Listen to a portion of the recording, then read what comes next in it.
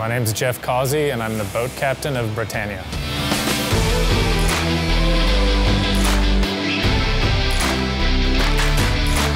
So as the boat captain, honestly, my role's a little ambiguous. There are quite a lot of people on the shore team that are all very good at what they do and know what they're doing better than I do. But I try and know a little bit of everything and help make sure nothing slips through the cracks, really, as we put the boat together and as we operate the boat.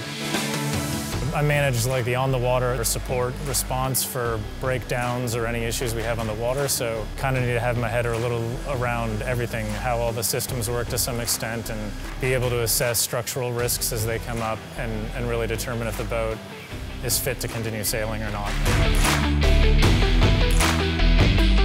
So at the beginning of each day, I'll dock out on board and usually do the first sort of half hour to 45 minutes on the boat, depending on what sort of day it is. If it's a day where we're launching a new system, sometimes I'll do the whole day on board just to kind of watch that that's operating as we expect, and so the guys on board can focus on what they're doing and not be distracted by a new piece of hardware.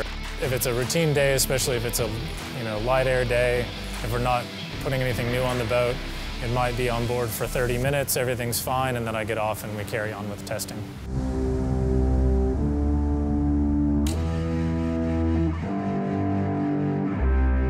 Certainly foremost in my mind is just making sure that, that the boat is safe, So in my mind, my number one responsibility is really get ahead of anything I think might break, especially something that could cause an injury or cause serious damage.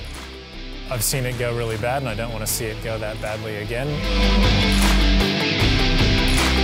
I come to work every day to try and be better than whoever's doing my job for the other three teams, and hope that that makes an impact and win the cup. I'm here to win the cup.